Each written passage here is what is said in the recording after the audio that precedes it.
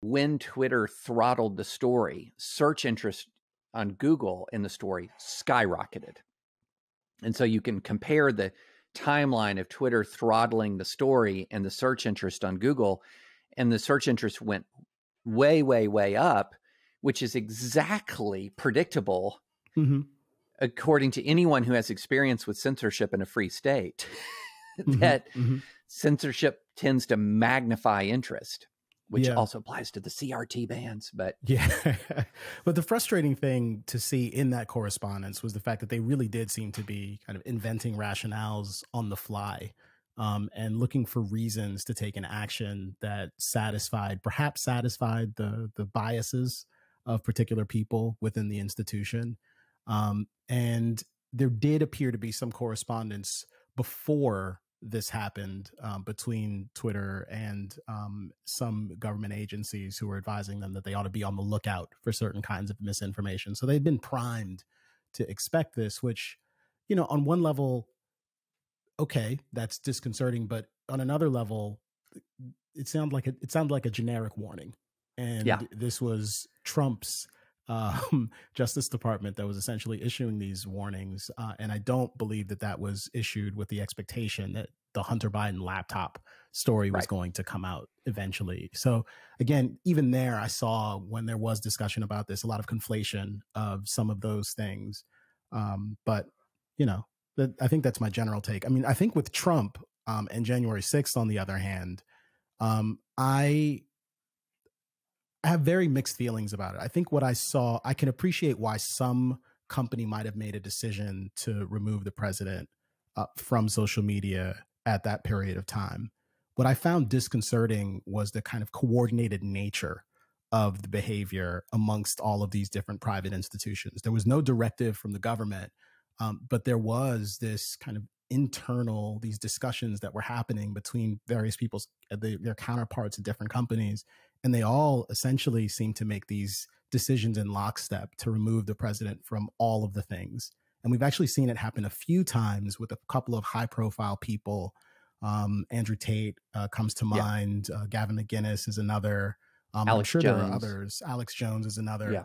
And I think in general, that's something that ought to be more disconcerting to us. And in general, I think that it would be good if we had a cultural disposition that said, we don't think people are idiots. We don't think merely having access to things that are, you know, perhaps dishonest, less than true, or I should just say perhaps false, or even might be categorized as incitement, are necessarily, you know, going to perpetuate the fall of the republic. But on the other hand, if we develop an appetite, or at least too much of a familiarity or an expectation that people will be wholesale deleted from the internet when they are suspected of having done something bad or suggesting something sinister, that could actually lead to much worse outcomes, in my estimation. So while, you know, Twitter has every right to make the decision they made, I think in general, all of it was kind of a bit of a dark omen. And I'd like to think that we're being a bit more thoughtful about how we proceed with things like that going forward, and that there will perhaps be less of an inclination to make that sort of decision. I remember when there was a moment where I believe it was CBS News decided that they were no longer going to tweet shortly after Elon took control of Twitter and things started to go a bit crazy. Right. And everyone kind of looked at them a bit odd. And that lasted about 24 hours, and then they reversed the decision. And that seems appropriate to me. Yeah. So I have an interesting, let me rephrase that. I have some thoughts on the Trump saga that are related to an actual interaction that I had with, how can I be clear yet vague, a very high level person in social media.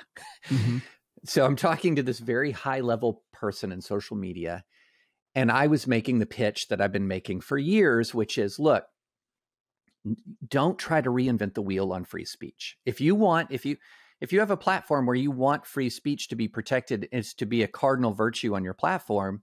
And not all platforms are like that. Like if you're building like a dating platform that's Christian Mingle, well, you could say, well, you know, we want this to be Christian content, right, or whatever. Mhm. But if you're making Sure. a platform where we're opening to everybody and we want to have, you know, a dialogue and discourse, I said, why don't go down the path of the speech code?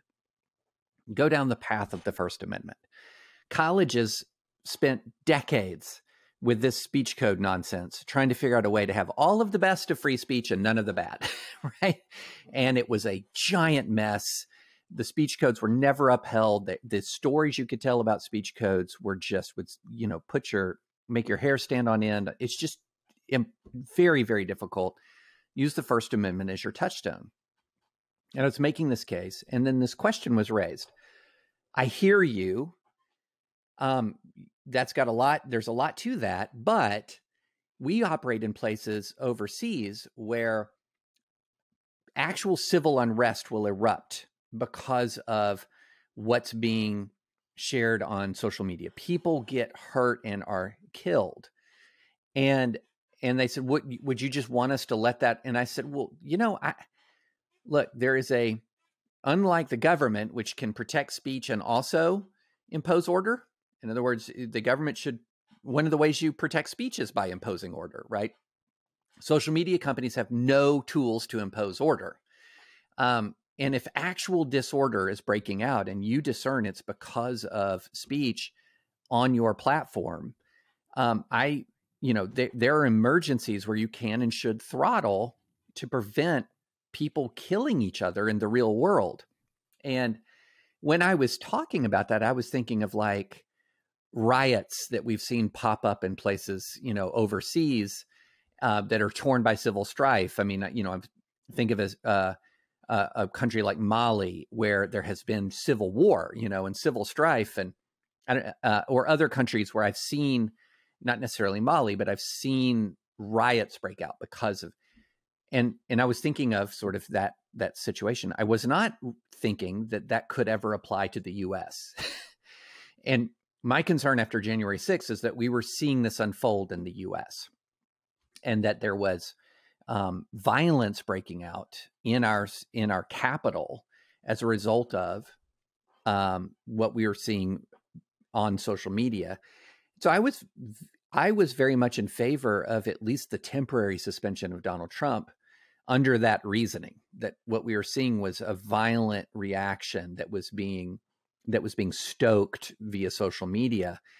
And even when I wrote about this and I felt torn, even as I was putting the words to paper on this, because as you know, Camille, we're both free speech advocates. But once the violence was breaking out, and Facebook had no ability to impose order in the streets, Twitter had no ability, but what could it do to throttle the violence? That was what I was thinking. And I'm still not 100% convinced I was right about that, to be honest. Yeah.